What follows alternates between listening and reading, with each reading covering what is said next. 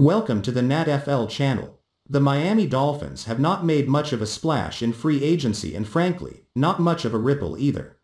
Is this it for them this year? A bigger question is whether the Dolphins have enough money to spend in the market at all. As Miami fans watch New England break open the checkbook and sign just about every top player on the market, Dolphins fans are scratching their heads.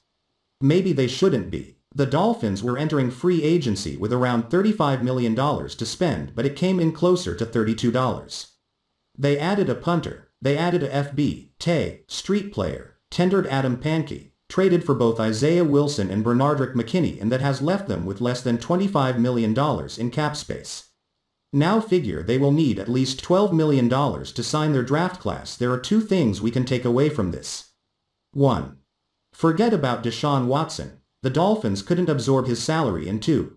The Dolphins don't have much to spend on free agents this year. Miami has no one to blame but themselves. They can create more cap space by releasing players like Allen Hurns, Jakeem Grant, or Albert Wilson. They can dump a couple of contracts like Jesse Davis's. Even then, they will find themselves overpaying for players and will find themselves in the same situation next year. The cap next season is expected to grow to over $200 million, and Miami should have a lot of spending room, but this year, not so much. Contracts to Byron Jones, Xavier Howard, Eric Fisher, and Kyle Van Noy, who is no longer with the team, have hurt them. Miami, so far in 2021, is being smart with their money, but they also have holes to fill, and the draft is not going to provide the answers to all of them.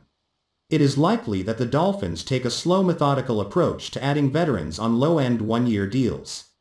A similar approach that the Patriots have taken over the last 2 decades. Will it work for the Dolphins? Maybe, but that depends on how well they develop the players they have added over the last 2 years. Regardless, Miami has enough to make one splash on either side of the ball, but finding that player is going to be tough and comes at the expense of another need and position. Miami simply doesn't have the money to compete this year, and adding special teams players didn't really help. Again, they have options on their own roster to eliminate some of the fat in contracts, and they will likely have to wait until a deal is made before they clear room.